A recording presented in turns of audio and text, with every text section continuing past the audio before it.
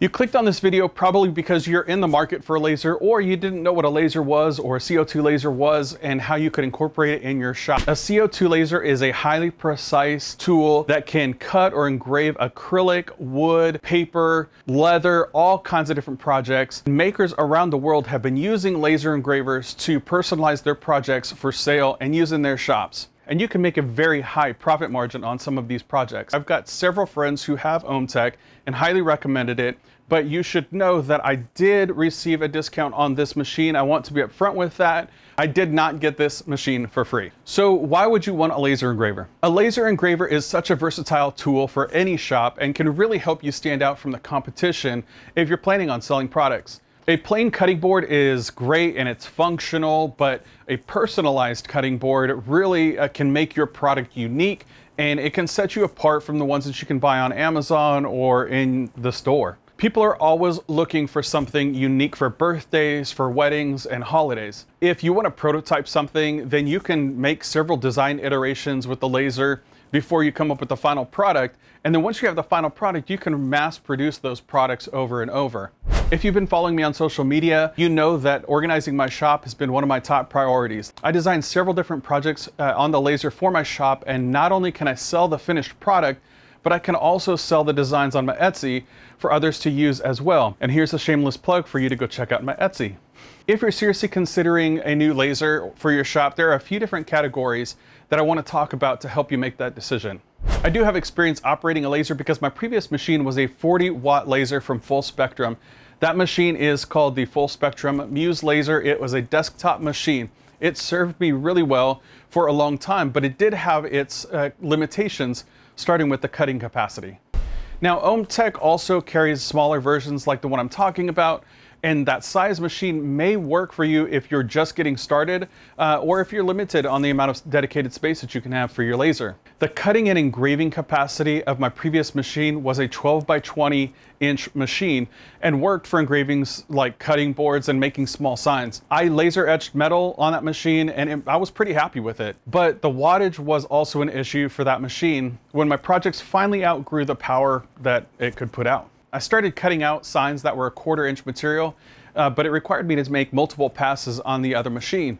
If you're running a weekend side hustle like me, then you probably don't have the time to wait for multiple passes on a machine to do what you need. With limited time in the shop on the weekends, I needed a machine that could cut through 1/4 inch or 1/2 inch material in seconds. Okay, on capacity. For capacity, there are various different options. The numbers that are listed in the model number are generally the size capacity of the machine for cutting and engraving. For example, this is an AF 3555, which means that it has a 35 by 55 inch cutting capacity. It's autofocus, whereas the AF 2440 can do 24 by 40 and also an autofocusing machine. But I knew that I wanted a larger capacity machine, so I opted for the 3555, one that has a larger footprint. For what I make, I wanted the largest cutting capacity that I could squeeze into my shop. Okay, let's talk about power. The range of lasers varies quite a bit for the hobbyist, from small 3 to 4 watt diode lasers all the way up to 155 watts and greater. My very first laser was a 4-watt diode laser, which attached to my very small CNC. Those diode lasers can take an incredibly long time to laser etch anything, which is why I ended up getting the 40-watt CO2 laser. For the average DIYer, a 40-watt laser can be an incredible upgrade or even a first machine. Like I mentioned before, it worked for me for several years, but you should research what types of materials and thicknesses you can cut or engrave. Think about it this way. You could get a small flashlight that takes 1 to 2 AAA batteries, or you can get a larger flashlight that puts out a lot more light. If you're perfectly comfortable using the smaller light and you can get around without stubbing your toe, then great. But if that's going to be a frustration for you, then you probably want to go with the little bit of an upgrade. It's the same with lasers. The more power that you have in that laser, the greater thickness the material can cut. OMTech carries a variety of wattages in their machines, from desktop machines under 50 watts to mid-range between 50 and 80 watts to even higher powered machines like this, which range between 100 and 150 watts. The larger versions of this OMTech laser is the AF4063. Now you know that the numbers represent the cutting dimensions, so the larger machine can cut up to 40 inches by 63 inches. And it's a monster machine. With a larger footprint, they squeeze in a bigger tube, a much larger tube. My 40-watt laser had probably about a 20 to 24 inch tube, whereas this machine has about a 4-foot tube. If you're wanting to cut thick materials like 1/2-inch wood, you're gonna wanna consider higher wattage machines like this AF3555, which is the 130-watt machine. I know, what does it cost? At this point, if the projects and scope that I've discussed sounds like something you want to get into, you're probably thinking about cost. What is the ROI? What's my return on my investment? So the smaller desktop machines from OMTech, they have an 8-inch by 12-inch cutting capacity, and they only cost about $500. Not bad, right?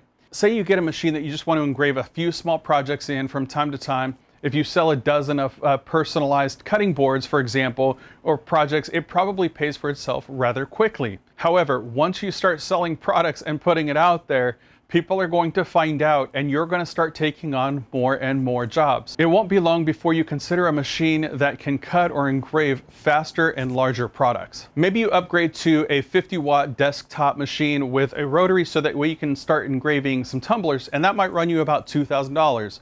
Or let's say you go with a mid-range machine that does 50 to 80 watts. That way you can keep up with demand. The mid-range machines can run between $2,000 and $4,700 depending on the wattage, the size, and if you have a manual focus or an auto-focusing machine like this one. I skipped this category altogether because I didn't want to regret not getting the largest machine that I could possibly fit in my shop. Once you start getting into the higher powered category between 100 and 150 watts, you're gonna probably be spending anywhere from $3,800 to $8,000, and I'll let that sink in for just a second. But before you click away, let me walk you through the numbers that I did when I was considering the machine to buy. My machine retails for about $7,000, but stick around till the end of the video and I'm gonna share a discount code with you, and it will be in the description below for any of the OMTech machines that we've discussed here today. You're probably gonna have this machine for greater than 3 years, but I'm gonna use 3 years as my benchmark for discussion. If you net $194 per month over the next 3 years, this machine will have paid for itself. But if I'm using it every weekend like I should be doing, I should be able to double, quadruple, or even exceed that number and pay it off in a much shorter period of time. If you get the manual focus 100-watt machine, let's say that machine is about $4,000, that means that over the 3-year time frame, all you need to net is $111 per month. Especially around Christmas, you're going to far exceed those limits. And if you start selling on Marketplace or putting it on Etsy, word is gonna get out that you've got a great machine, and you will be paying for this machine in a very short period of time. If this is your full-time job, this is probably an easy decision for you because this machine will pay for itself rather quickly. I'm gonna be doing quite a few more videos on lasers, so if you found value in this video, consider subscribing and hit like so that I know you've enjoyed what I've talked about. Check out some of my other videos right here. Honestly, throw me a bone here.